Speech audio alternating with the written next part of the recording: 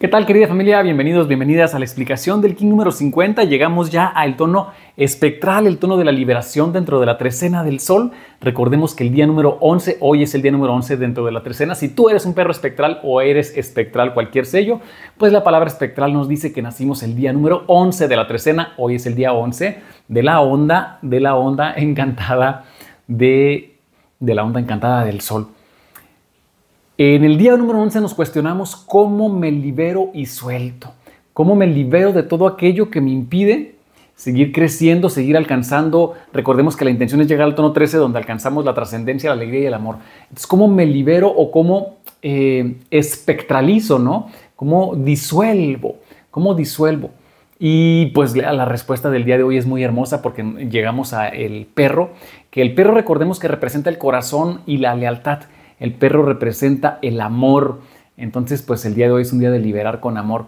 Pero ¿qué nos dice dentro de la trecena del sol? Recordemos que estamos dentro de la onda del sol, que estamos trabajando el aprender a amar incondicionalmente y a expandir nuestra luz, el confiar en nosotros mismos y el expandir la chispa divina que hay en nosotros mismos para iluminar tanto nuestro camino como el de los demás. Pues es el trabajo del sol. Y en el día número 11 nos preguntamos, ¿cómo me libero de la vergüenza? ¿Cómo me libero del miedo? ¿Cómo me libero de todo aquello que me impide poder compartirme, poder brillar o poder ser ese sol? Y pues llega con mucho amor el perro a decirnos, bueno, pues simple y sencillamente haz las cosas con amor y por amor desde el corazón. El perro representa la lealtad, pero la lealtad hacia uno mismo principalmente. Entonces la pregunta que te hago el día de hoy y la reflexión va en ese sentido para este día. ¿En qué aspectos de tu vida? Y fíjate y escucha profundamente y interioriza. ¿En qué aspectos de tu vida consideras que te estás faltando al respeto? ¿En qué aspectos de tu vida sientes que no te estás respetando a ti misma o a ti mismo? A veces en la forma en que me alimento, a veces en la forma en que me relaciono, a veces la forma en que doy, a veces doy de más y me olvido de recibir, a veces soy demasiado disponible. Las personas perro y humano suelen ser personas que les cuesta un poquito decir que no, que el no es una palabra también muy poderosa, aprender a poner límites. Porque a veces terminamos siendo tan leales que hacemos las cosas que ni siquiera queremos o nos gustan con tal de complacer a los demás. ¿Hasta qué punto estás siendo desleal a tus propios principios y convicciones? El día de hoy es un día para escuchar tu corazón, es un día para conectar con tu propio corazón y hacer las cosas con amor y por amor. El perro te dice, si quieres liberarte de ese miedo, pues ámate, séte fiel, séte leal. Si quieres liberarte de esa situación, ponle más amor a las cosas que haces. Siempre tenemos la capacidad de ponerle un granito más de amor a todas las actividades que desarrollamos. Dice la reflexión del día de hoy, Ok representa al perro, un símbolo de lealtad. Un símbolo de lealtad, aquí se me borró, bueno, dice, Ok es un símbolo de lealtad, amor y compañía. Nos recuerda la importancia de ser leales a nosotros mismos y a quienes amamos. En un mundo donde las relaciones pueden ser efímeras, que se esfuman con facilidad, ¿no? Este día nos invita a reflexionar sobre la fidelidad y el amor incondicional. Nos desafía a ser guardianes de la luz y a ser honestos, honestas en nuestro caminar, buscando siempre la verdad en nuestro corazón y en nuestras acciones. Hoy, bajo la influencia de Ok, el perro blanco, permite que la energía del perro guíe tu camino, es decir, que la energía del amor incondicional, de la lealtad hacia ti mismo, hacia ti misma. Sé fiel a tus valores y a quienes amas.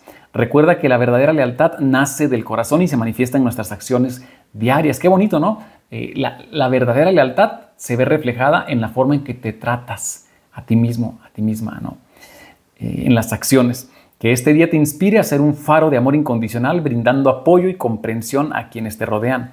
Abraza la energía de Ok y deja que tu luz brille con autenticidad y bondad.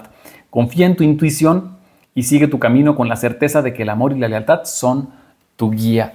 Pues es el mensajito de este día y cerraría compartiéndoles así a grandes rasgos pues el oráculo de este día. Veamos quién guía a el perro. Pues es el tono espectral. Recordemos que todos los que tienen un puntito arriba, el número 11 son 2 barras más un punto, todos los que tienen un puntito arriba tienen el mismo sello de guía. Entonces el guía de hoy es el perro.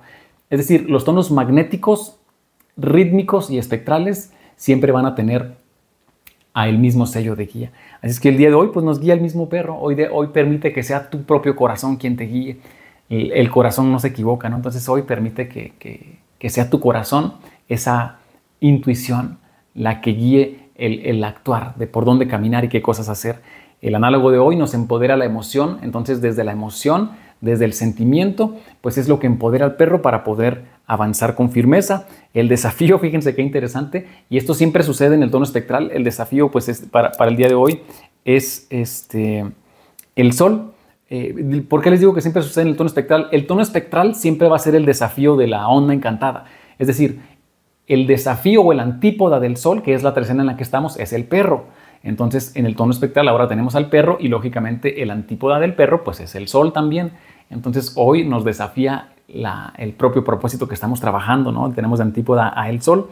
Y fíjense qué bonito, el perro tiene de oculto a el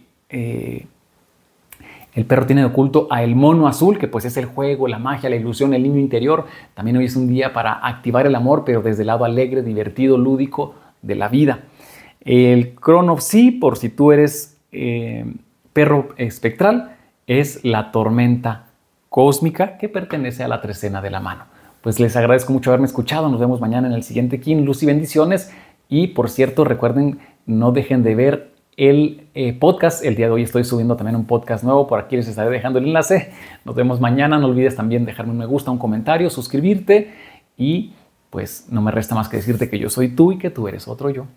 In la quech.